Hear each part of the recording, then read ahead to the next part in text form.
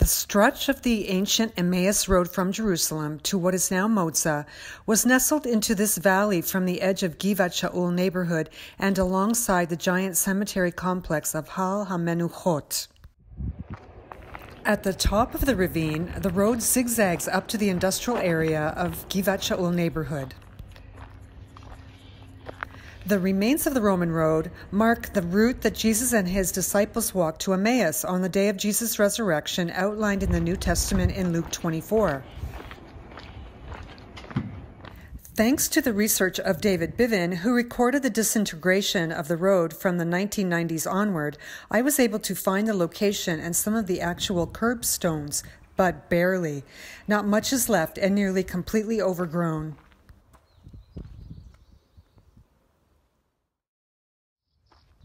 There are 4 possible sites that vie as contenders to be Emmaus, and Motza is one of them.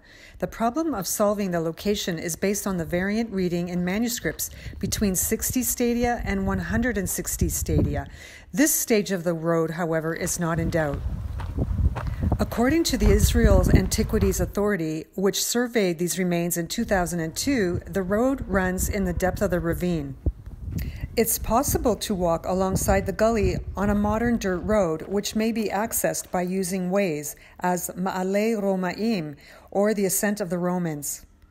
The remains of the original route in the ravine is almost completely obliterated by weeds, thorns, and brush, with a municipal water main spanning the entire section of this valley.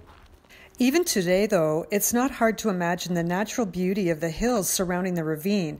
The Jewish National Fund intended to create a recreational area here for hikers.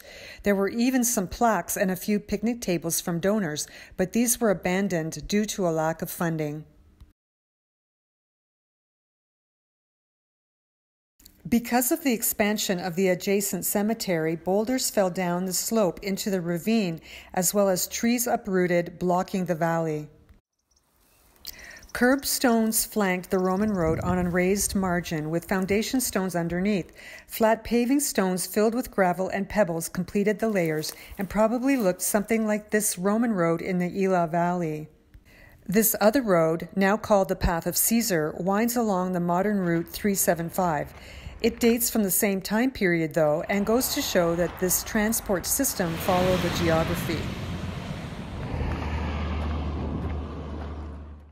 Constructed after the first Jewish revolt, circa 70 CE, it was probably the work of Emperor Hadrian's engineers in the 2nd century, but most certainly, the path traces the same foundation of the road that Jesus and the 2 disciples followed to Emmaus.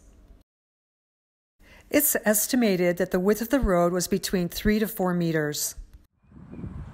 Upon arriving at the end of the ravine in the modern town of Motza, a new seniors' residence is being built over the ancient Roman pool, which collected water from the valley.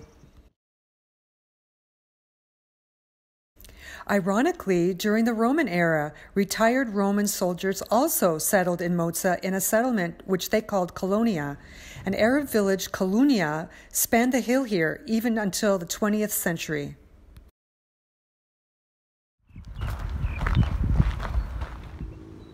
Motza is still a strategic geographic hub of the highway system to Jerusalem, but this Roman road that Jesus traveled has almost completely vanished once for all for modern hikers.